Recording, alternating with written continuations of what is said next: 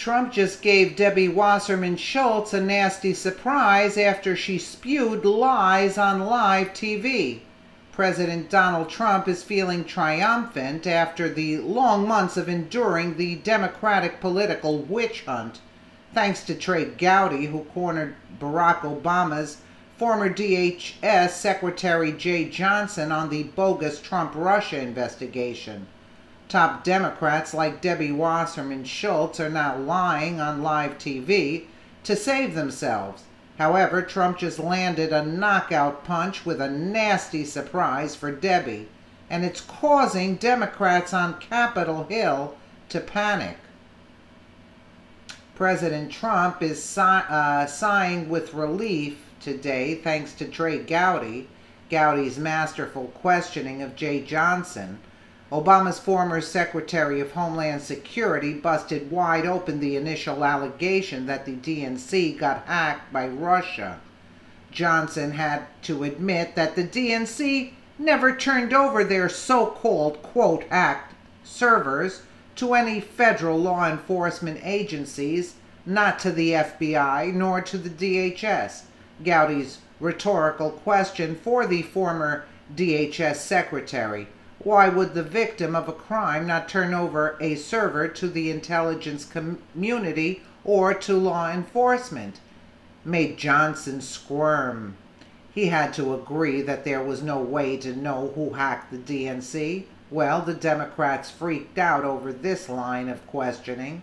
They could have just said nothing, but this information was too damning. Since no federal law enforcement ever inspected the servers, it puts the whole Russia investigation into question.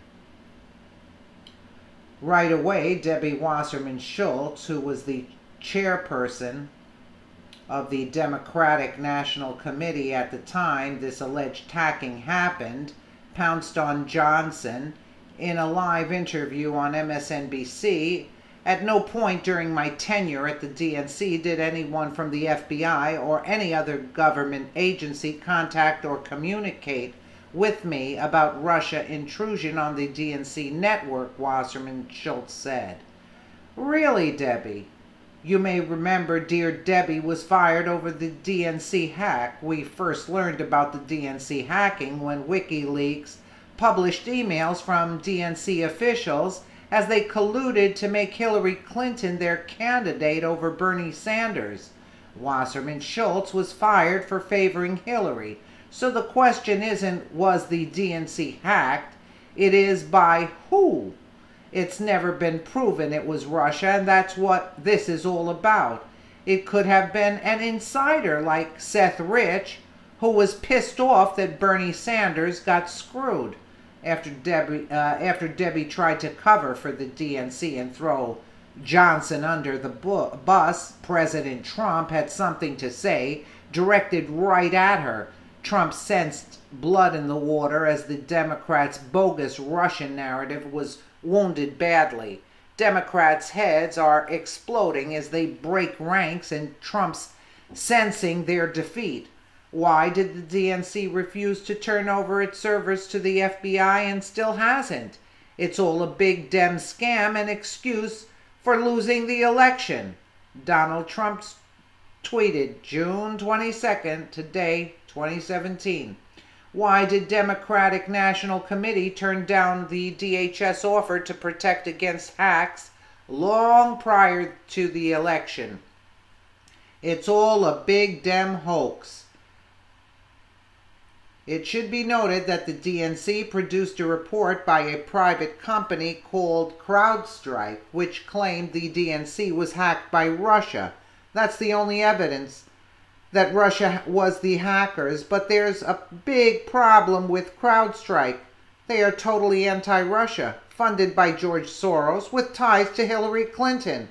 CrowdStrike blamed this Russian hacking group called Fancy Bear, quote, for doing the DNC hack, but they had also previously blamed Fancy Bear for hacking into a Ukrainian artillery app, resulting in heavy losses of howitzers in Ukraine's war with Russian-backed separatists. It was all a lie and proven a hoax by British and U.S. intelligence. The International Institute for Strategic Studies disavowed any connection to the CrowdStrike report. Ukraine's Ministry of Defense also claimed combat losses and hacking never happened, reported Breitbart. This all smells to high heaven, and the Democrats are crumbling under the weight of the truth. The sick lengths these rats will go to, all in the name of taking out Trump, the duly elected President of the United States, should anger every American regardless of political party. Are we not Americans first? It is not an attack on our sovereignty and way of life. It's high time to end the bogus investigations that are costing taxpayers millions. Only then can we make America great again. Let's help our president flush these swamp creatures down the drain for good. Absolutely. Absolutely. So all of this was tied to George Soros, in other words, CrowdStrike. Isn't that something? Like as if this wouldn't be found out, right? Like eventually the information is going to be found out, you know, through the investigation as time will show. Like I said, CrowdStrike, come on. Ties to Hillary Clinton, funded by George Soros. It's disgraceful, as if we wouldn't find out. Let us know what you think in the comments below. And again, thank you so much for watching.